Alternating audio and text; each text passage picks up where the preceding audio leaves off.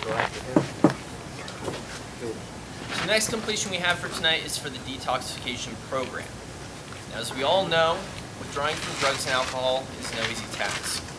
But with the help of our detox counselors, an introduction to mindfulness, light walks, discussions, and some games, the following people have successfully completed the detoxification program.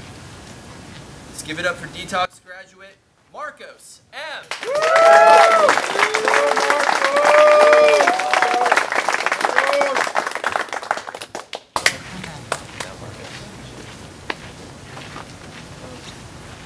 I don't got much to say. I think I got a lot to learn, so I feel like everyone here has a lot to offer, so I'm really looking forward to working with each and everybody, and including the staff. Thank you, Carlos, so far. Really appreciate what you've done for me, man.